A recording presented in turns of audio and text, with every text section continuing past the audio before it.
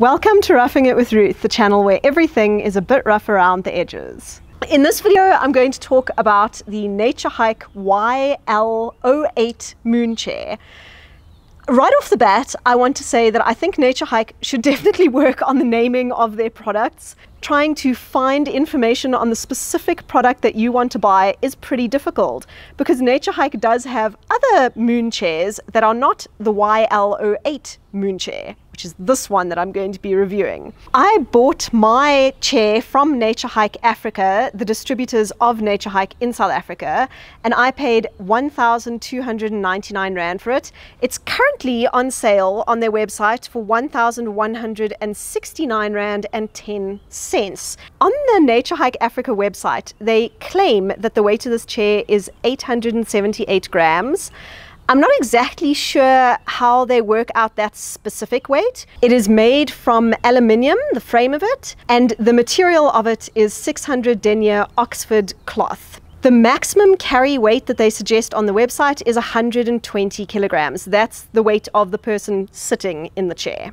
It comes in two different colors, a sandy brown and a dark olive green. I quite like both of them, although my favorite is the olive green, which is just behind me. I'm sitting in the sandy brown one. The carry bag has a YKK zipper, which I think is really nice.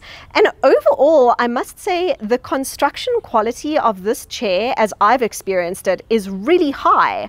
All of the little insertion points for the poles on the canvas part of the chair, and the bungee cord, and the aluminium frame itself, and the plastic hub that the aluminium frame fits into, all seems to be extremely good quality, and I've not had any issues with anything breaking or ripping or cracking. Several different people have tried out this chair.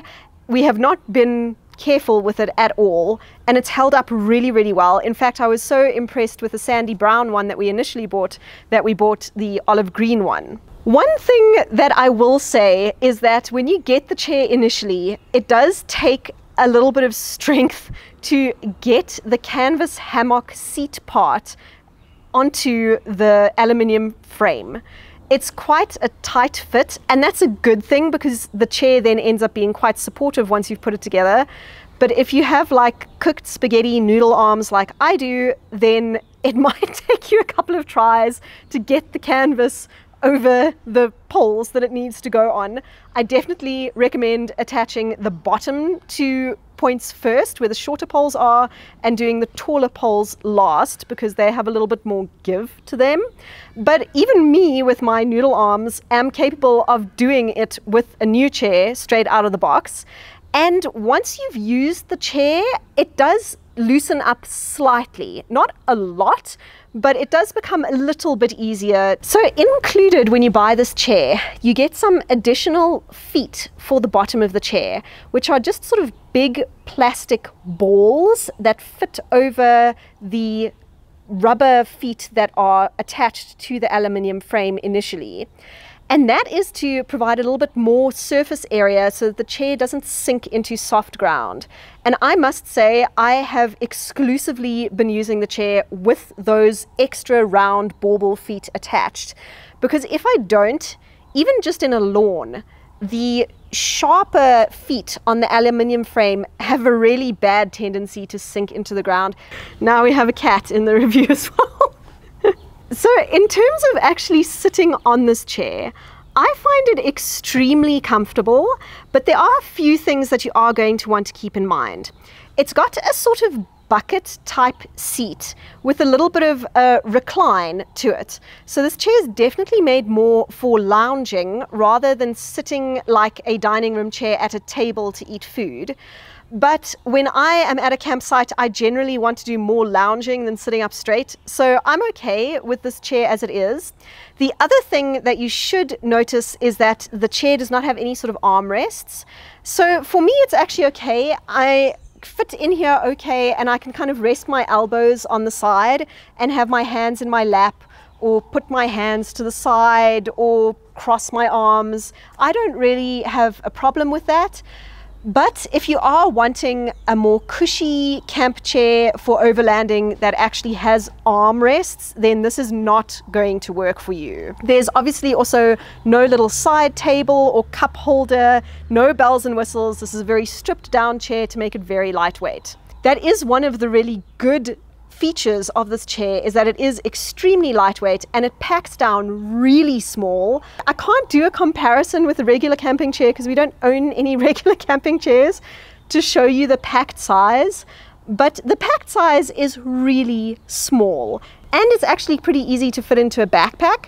Ralph has taken this chair that I'm sitting on right now on a backpacking trip and he absolutely loved it. He had no issues getting it to fit into his backpack.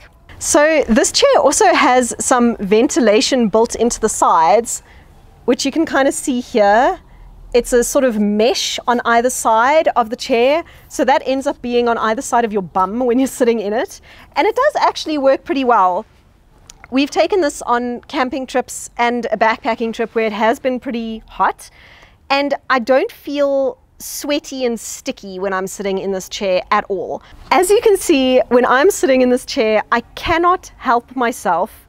I just want to rock backwards and forwards, I think because it is in a sort of bucket seat reclined position. And I was quite worried that my ability to do that, to rock backwards and forwards slightly, meant that those plastic hubs on the aluminium frame were going to break. But that hasn't happened at all.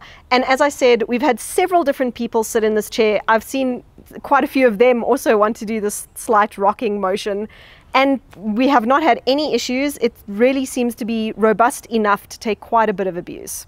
All in all, I think if you're looking for a very lightweight, very packable, very durable and well-made chair, then this is a great option.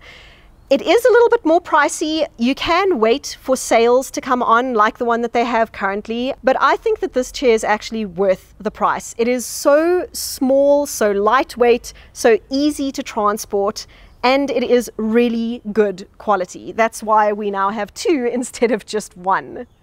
Thank you so much for watching this video. If you'd like to see more from me, then you can click on my channel name to see videos that I've made in the past, or you can subscribe to my channel to see videos that I'm going to make in the future. Cat, what are you doing? You're going to fall. Cat, you're gonna fall off there. Can I help you here or something? No, but I don't want you to attack my hand, that's the thing. Are you just having a good time up there? Are you just having a good time up there? Hello, hello. He's a good cat. He's a good cat. Oh my gosh. Okay, okay. There we go, there we go. Okay, okay. We're all good. We're all good.